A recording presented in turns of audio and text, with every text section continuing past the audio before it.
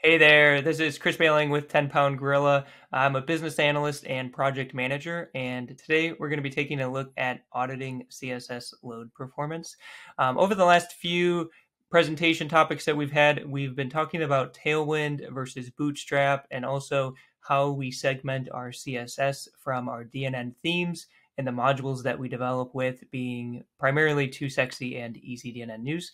And so I wanted to do a little bit of a review on some sites in the DNN ecosystem and to look at how CSS files are being loaded, how many of them are there, and what is the file size for those. And wrapping it all up, what is the potential to improve the loading experience for CSS, regardless if we are using Bootstrap or Tailwind. So after finding a mixture of DNN websites, I found 8 for this sample size that are using either Tailwind or Bootstrap. I went to the homepage of the site using my browser tools. I was able to view all of the CSS files that were loading, and then I was able to log the CSS file that is being loaded, what's the file size for it, and is it minified or not. And I also tried to log if the CSS file that is loading is coming from DNN by default or as a core library, and then also if it is coming from a third-party module. And so that will tell us 3 different sources of where our CSS is coming from, again, being DNN, a module, or from our theme or skin itself.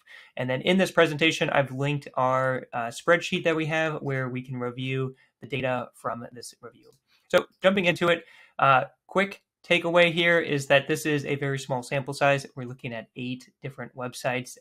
You could do more comprehensive testing, pull up more sites, even do more pages on each site to get a better overall view of the amount of CSS that is loading. And 2 of the Tailwind sites that I pulled up were loading a pretty large or massive rather Bootstrap. Actually, it was a Font Awesome Pro library, and that file was 669 kilobytes, which is large. And if you exclude those 2 files, loading is larger than the average site CSS load in general. So it's a pretty massive file, and one of the takeaways that we'll have when we get closer towards the end of this video. So when we look at the websites and we rank them according to the amount of CSS that they load, we can see we have one site in particular, 1.1 megabyte in total size, 963 kilobytes for site number 6. The first site that we reviewed was 535 kilobytes, and the smallest all the way down to 320 kilobytes. I'm sure you could push lower than 320 kilobytes. Getting to smaller footprints for websites just takes a bit of optimization for that. We can also see in this column, third column, number of CSS files, the total number of CSS that is loading, and then we have our framework listed on the right-hand side. So looking at some key takeaways, I think the biggest one here is getting CSS minification put into your daily process for whenever you're writing or updating code. When we look at the total number of CSS files that are loading, there are 66 of them across the 8 websites. 27 of those are minified and 39 are not minified. So we're looking at 41% of CSS files being minified currently. So there is a pretty large opportunity to improve some load performance and best practices by implementing some minification.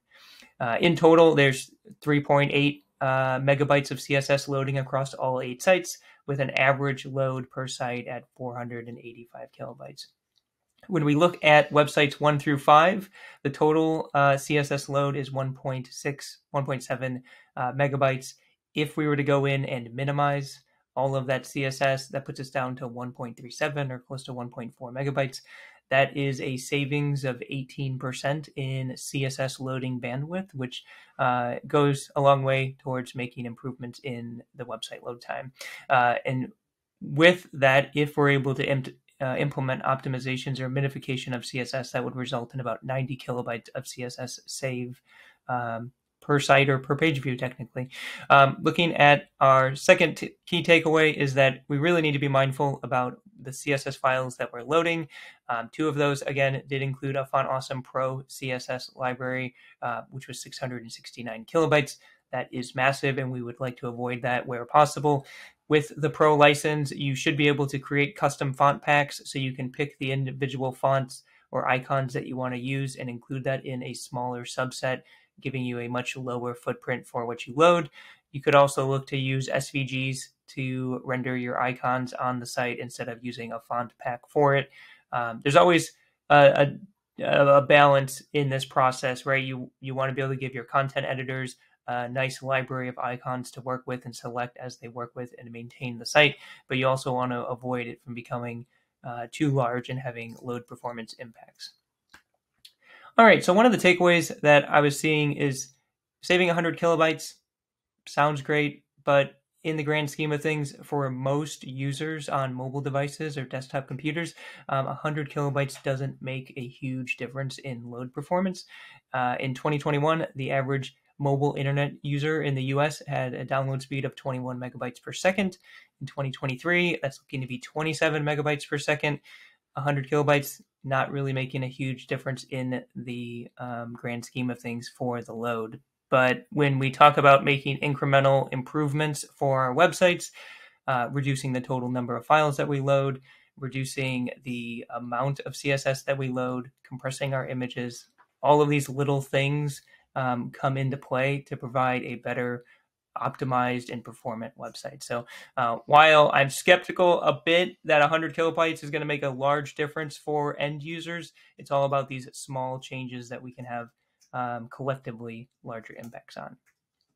So looking at loading files individually, this led me to looking at the request timings, or what is referred to as the waterfall when you make a request to a file.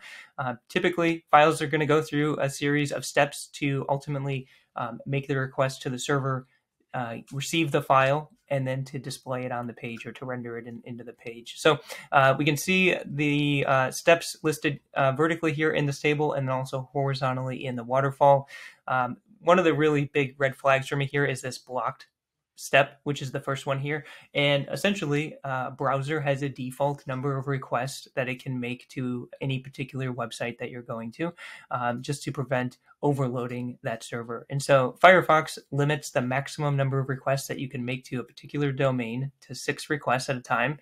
And any additional requests get put in this blocked status where they're waiting in a queue to be able to go and make that request. And so this particular file that we're looking at had 56 milliseconds time where it was blocked and unable to do anything. Then it had 55 milliseconds where it is waiting for DNS resolution, 20 milliseconds where it makes a connection to the server, 43 milliseconds where we receive the or waiting for that response and then displaying it in the page. So going to this key takeaway, really consolidating our files where we can is going to have a pretty big impact, I think, in comparison in some regards to the CSS that we load, the amount of CSS that we load, because in this case, almost 70% of the CSS load was just waiting or trying to make a connection to the DNS. And so this allows us to save some potential loading overhead. So I have another example here. In this particular case, we have a website that is loading OWL Carousel. There are 2 referenced files we can see here on lines, looks like 3 and 4. One is 3.3 kilobytes and another is 1 kilobyte. This is actually connecting to a CDN, which should be incredibly fast, and it should also be able to bypass some of the blocked type processing that a browser is imposing to prevent you from making too many requests at one given time. But we can see that 183 milliseconds of this request was just blocked, waiting to get in its position to make the request.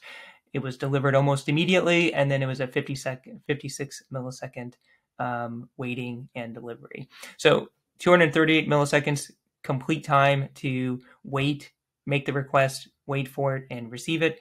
And then 183 milliseconds could have been saved had we been able to essentially consolidate this into additional CSS. So in some regards, taking the OWL carousel and theme CSS and merging it into our theme as part of our CSS build, building one file for that, reduces that blocked status. It doesn't have to wait because it's already being queued in another request.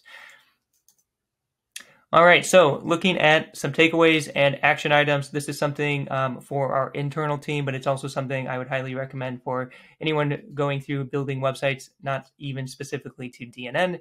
Whenever you're building a website, you should have a checklist of things you do before you go live. These are things that are very easy to forget about or just fail to do. And some of these are things like making sure you have favicon listed, making sure in DNN the pre-generated terms and privacy pages look good, making sure your images are compressed and optimized and going to perform well, doing cross-browser and accessibility testing. We have a pretty healthy checklist for our sites, to say the least, but things that we should be including to those is to make sure we're doing a check that all of our CSS, where we can, is minified. We should be auditing our CSS and to make sure that we have no unexpected massive files that we want to review and potentially remove. In this case, looking at the Font Awesome Pro, that would be a big red flag that we want to go through and find ways to reduce that overall load. DNN also can output some default CSS styling. In some sites, this isn't being used, so identifying what is the trigger that is causing that. Can we remove it? Can we reduce that CSS load overall?